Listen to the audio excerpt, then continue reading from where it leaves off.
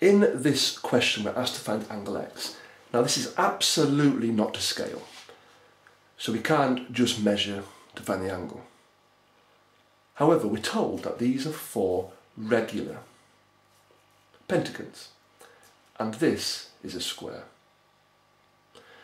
Now we therefore know that the angles in the square must be 90 degrees. That's a given.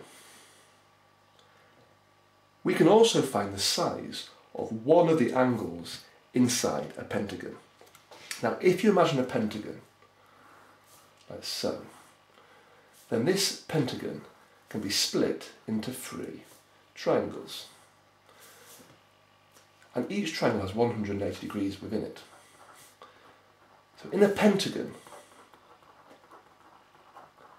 the angles add to 3 lots of 180, which is 540 degrees.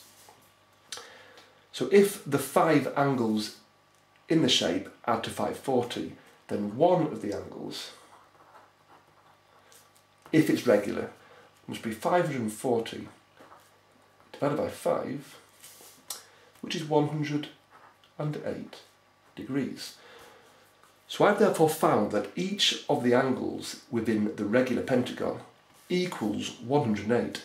So therefore this is 108 degrees, but also this here is also 108 degrees. Now because these angles also form a circle, they must add to 360 degrees. So to find x, I would do 360, I would take away 90, I would take away 2 lots of 108.